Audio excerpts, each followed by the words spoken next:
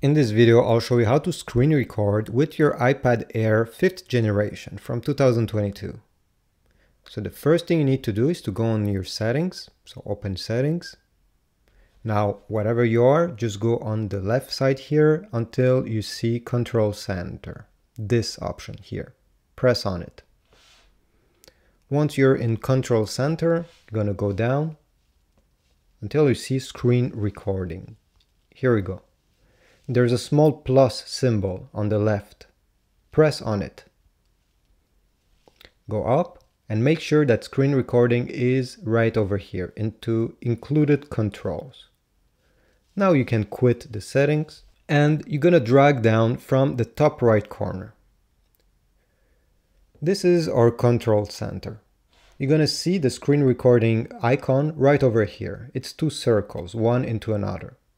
Now you're going to have a few options. You can keep it pressed.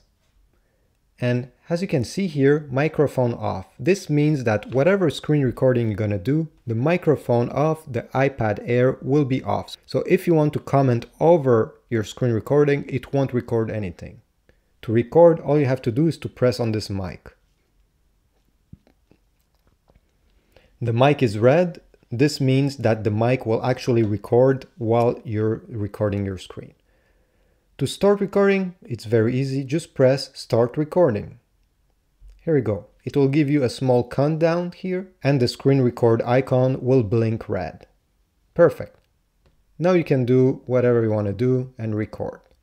Okay, so let's say I want to open this, blah, blah, blah, blah, blah, blah. To make sure that you're actually recording your screen and not losing your time, make sure that this icon over here is blinking red. This means that it's recording. When you're done, all you have to do is to press on this icon. It will ask you if you want to stop the screen recording, and if you want, just press stop. It will tell you that it has been saved into your photos. You can press on this small label here and it will bring you directly to your screen recordings and you'll be able to watch it the same way you watch a movie. Okay. You can also from here share it. You can press this small icon here, the first one, and you'll be able to airdrop it, send it by mail, put it in your notes, or, even sharing in more platforms.